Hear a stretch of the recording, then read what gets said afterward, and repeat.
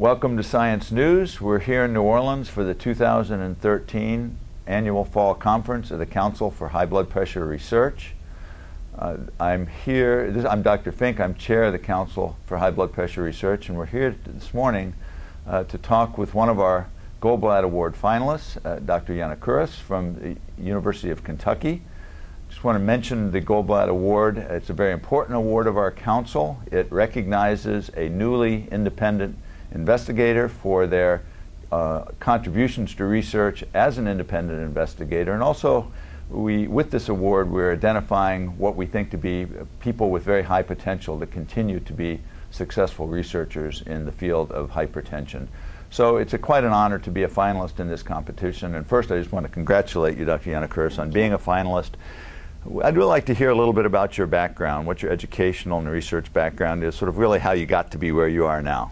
Okay, so I did my PhD in France, in Clermont-Ferrand. It was not in Paris, it's a smaller city, but they have a center working on nutrition. So I did my PhD in nutrition. I see. And then I moved in Lexington in the Graduate Center for Nutritional Science. Excellent. And I was really interested because of my background. So I came in Lexington in the University of Kentucky. I see. Yeah. And I did a postdoc over there. And how long was your postdoc? 5 years. 5 years, and so now you're a assistant professor at the Correct. University of Kentucky, and in the Nutrition Center. Yeah. And there's two centers who are merging now, the pharmacology and the Graduate Center for Nutritional Science. So it's great. Excellent. Yeah. Excellent.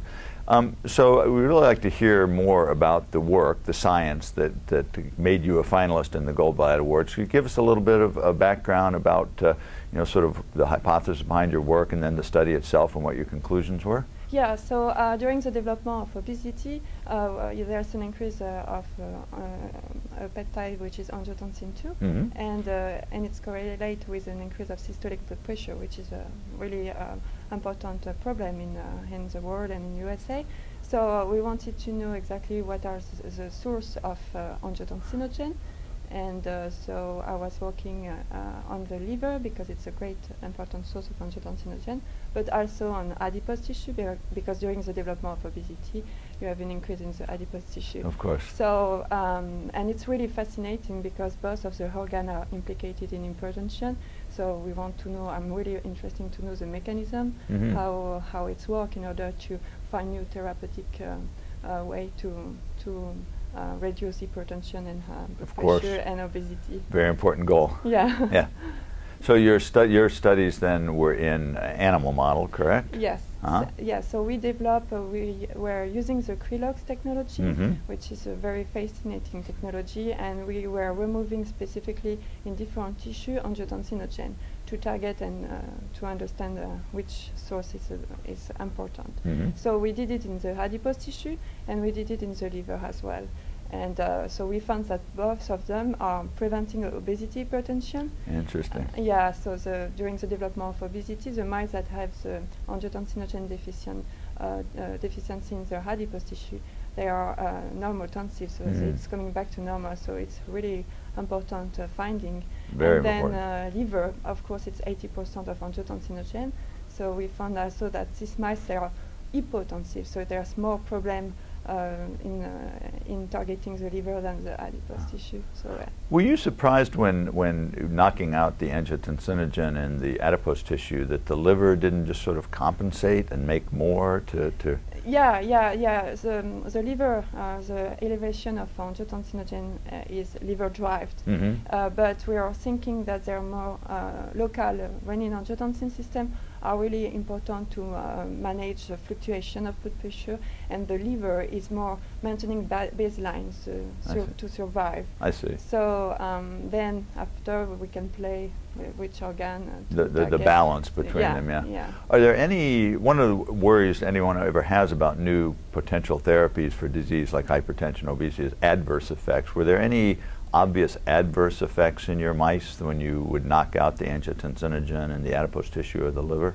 These were adult mice? Yeah, so we fed the mice, so there were 8 weeks, so they are adult at this time, and then we fed them during 16 weeks to develop obesity and hypertension. And after 16 weeks, we we are doing our experiment. So in the adipose knockout, we didn't find any major problem. In the angiotensinogen, in the targeting the liver, right now the data that I have, they have a low heart rate, high heart rate and a low weight of the heart. Interesting. So yeah, and I want to further look at that because it's really new data. So I'm very excited about that. And I thought there is a paper saying that they have some pathology in their kidneys. I see. When it's the liver, when it's the adipose tissue, it's like it's maybe more safe knockout. Because it doesn't affect the all systemic renin-angiotensin system. So that really leads me to what will be my last question for you. Is the potential clinical applications of your work? Of course, we're always looking for new, effective, and safe ways to manage the cardiovascular complications that go along with obesity, but also obesity itself. Can you envision that your work will have some clinical applicability in the treatment of patients? Yes, I think that basically maybe future new therapy, it's just targeting one specific organ and for a specific disease. And for example, if you're targeting angiotensinogen in the adipose tissue, then you prevent hypertension and there's no adverse effect. More caution will be has to be done if you're targeting the liver because of maybe the systemic effect of this. So yes, it's I will like to develop some new therapy. And does human fat make angiotensinogen? Have you done work in human fat? Yes. You have. Yes. So yeah, and I hope to develop some collaboration to work on that. And I have a SDG now. So excellent. That's very exciting. I was going to ask you who supported your work. So yeah, so Dr. Cassis, which is the chair of the Department of Pharmacology now, when I came in Lexington, she welcomed me and I did my postdoc with her, and I just become an assistant professor in April, and then in July I have the SDG, so I'm starting a new project. Excellent. Well, congratulations on that. What's the new project then? So it's a little bit different. I mean, it's still on obesity, during the development obesity, because I still want to work on that.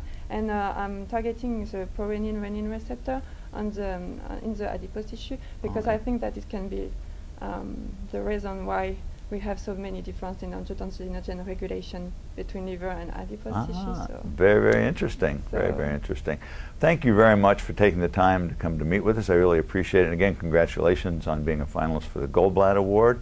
Just want to mention those, all of you viewing our broadcast today, that this kind of exciting science is always at the meeting, always at our council meeting in the fall. We have another meeting coming up in next year in September in San Francisco, so please come and join us to take advantage of the kind of science we're able to present to our colleagues around the world. Thank you.